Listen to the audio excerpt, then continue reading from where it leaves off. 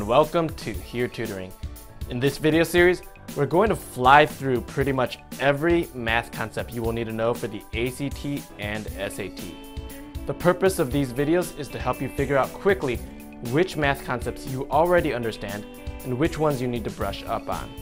It's not meant to provide a detailed treatment of any one concept. As we go through these first several concepts, if you understand a concept, great. If you don't, write it down as a concept you need to study more on for later. So, buckle your seatbelt and get ready because we're going to cover a lot of ground really quickly now. Okay, here we go. Concept number 1. Definitions of integer, rational number, irrational number, prime number, imaginary number, and undefined. First, integers are whole numbers, including negative numbers and 0. Examples of integers are -2, 0, 3, and 7. Second, a rational number is a number that can be expressed as a decimal or a fraction. Examples of rational numbers are -0.45 and 3/4. Third, an irrational number is a number that cannot be expressed as a fraction or a decimal. Examples of irrational numbers are √2, √3, and pi. Fourth, a prime number is a number whose only factors are 1 and itself. A note to keep in mind is that 1 is not a prime number.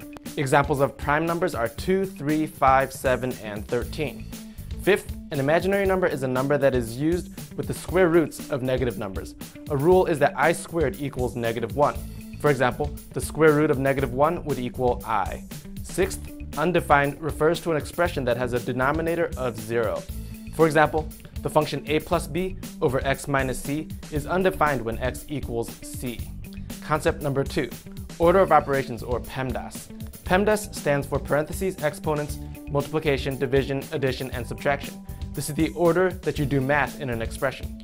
One thing to keep in mind is that multiplication and division go together and just depend on which one is further left in the expression, and addition and subtraction also go together and just depend on which one is further left in the expression. Here's an example of how to apply PEMDAS. In the expression 5 minus 4 squared divided by parentheses 10 minus 2 parentheses plus 3 times 6, we would do the parentheses or the 10 minus 2 equals 8 first, which gives us 5 minus 4 squared divided by 8 plus 3 times 6. Next we do the exponent or 4 squared equals 16, which gives us 5 minus 16 divided by 8 plus 3 times 6. Next we do the division since it is further left than the multiplication.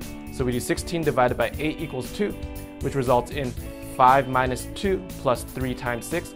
Next we do the multiplication at the right, where 3 times 6 equals 18 to give us 5 minus 2 plus 18. Next we do subtraction, which is further left than the addition. So we do 5 minus 2 equals 3, which results in 3 plus 18.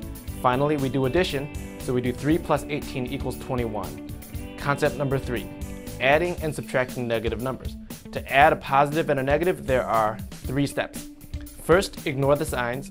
Second, subtract the smaller number from the larger number. Third, add the sign from the larger number. If the larger number is positive, then the answer will be positive, and if the larger number is negative, then the answer will be negative. For example, if we have -38 plus 25, our first step is to ignore the signs, so we have just 38 and 25.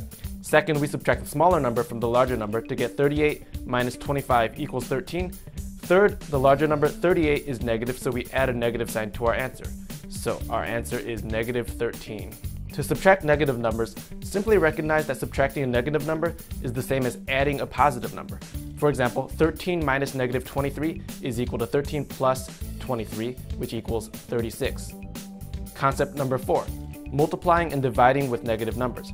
To multiply and divide with negative numbers, there are 2 steps. First, ignore the signs and do the problem without signs. Second, if there is an odd number of negative signs, the answer will be negative. And if there is an even number of negative signs or 0 negative signs, then the answer will be positive. For example, let's take a look at -3 times -5 times -2. Step 1. When we ignore the signs and do the problem without signs, we get 3 times 5 times 2 equals 30. Step 2. Here we have 3 negative signs, which is odd, so our answer is going to be negative. So our final answer is -30. Concept number 5, divisibility. A number is divisible by 2 if the last digit is even. For example, 36 is divisible by 2 because the last digit is 6, which is even. Next, a number is divisible by 3 if the sum of the digits is divisible by 3. For example, 357 is divisible by 3 because the sum of the digits, or 3 plus 5 plus 7, equals 15, which is divisible by 3.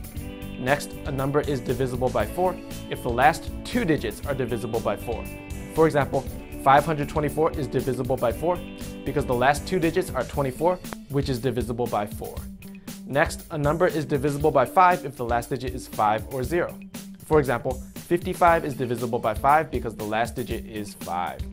Next, a number is divisible by 9 if the sum of the digits is divisible by 9. For example, 396 is divisible by 9 because the sum of the digits is 3 plus 9 plus 6 equals 18, and 18 is divisible by 9. Finally, a number is divisible by 10 if the last digit is 0. For example, 730 is divisible by 10 because the last digit is 0. Concept number 7, remainder. The remainder is the whole number left over after division. For example, 14 divided by 4 is equal to 3 with a remainder of 2. Concept number 8, absolute value. Absolute value is the positive value of a number unless the number is 0. For example, the absolute value of -4 is 4. And the absolute value of 4 times -5 plus 13 is equal to the absolute value of -20 plus 13, which is equal to the absolute value of -7, which is equal to 7. Concept number 9, the number of integers from one number to another number. To find this value, we subtract the two numbers and then add 1 to include the first number. For example, the number of integers from 12 to 25 is equal to 25 minus 12 plus 1, which is equal to 13 plus 1, which is equal to 14. Concept number 10, finding a particular digit in a repeating decimal. To do this, there are 3 steps. Step 1, what number digit are you trying to find? Step 2, how many digits are repeating? And step 3, find the multiple of your answer to number 2 that is closest to the digit you're trying to find, and then count up or down to find the digit you're trying to find. For example, let's say we're looking for the 101st digit of 6 divided by 11. Step 1, we're looking for the 101st digit. Step 2, 6 divided by 11 is 0.5454 repeating, so 2 digits are repeating. Step 3, the digit of every multiple of 2 is 4, so the 100th digit is going to be 4, therefore the 101st digit will be 5. Concept number 11, adding or subtracting matrices. To add or subtract matrices, simply add or subtract the spaces that correspond to each other. For example, to add these two matrices, the top left would be 1 plus 1 equals 2, the top right would be 2 plus 5 equals 7, the bottom left would be 3 plus 2 equals 5, and the bottom right would be 4 plus 0 equals 4. Concept number 12, finding the mean or average. The average or mean is the sum of all the numbers divided by the number of numbers. For example, the average of the numbers 12, 15, 19, and 22 will be 12 plus 15 plus 19 plus 22, all divided by 4, which equals 17. Concept number 13, the trick to finding the average of evenly spaced numbers. To do this, just average the smallest and largest numbers. For example, what is the average of all the even numbers from 12 to 36? Since these numbers are evenly spaced, we can simply do 12 plus 36 divided by 2, which will equal 24. Concept number 14, the trick to finding a number that will bring an average up. There are 2 steps to doing this. Step 1, multiply the final average by the total number of terms, including the number you are adding. Step 2, subtract the numbers you were already given. For example, Jim's average score after 4 tests is 88. What score on the 5th test would bring Jim's average up to exactly 90? To do this, we first do 90 times 5. 5 is the total number of scores, including the added score. 90 times 5 equals 450. Second, we do 450 minus 88 times 4, since 88 was the average of the 4 original scores. We end up with 98, which is our answer. Concept number 14, factors and multiples. A factor is a number that divides into an integer with no remainder. For example, the factors of 20 are 1, 2, 4, 5, 10, and 20. A multiple is a number you get by multiplying a number by positive integers. For example, multiples of 6 are 6, 12, 18, 24, 30, and 36. Concept number 15, prime factorization. Prime factorization is when you keep breaking a number into factors until all the factors are prime. For example, the prime factorization of 48 might look like this.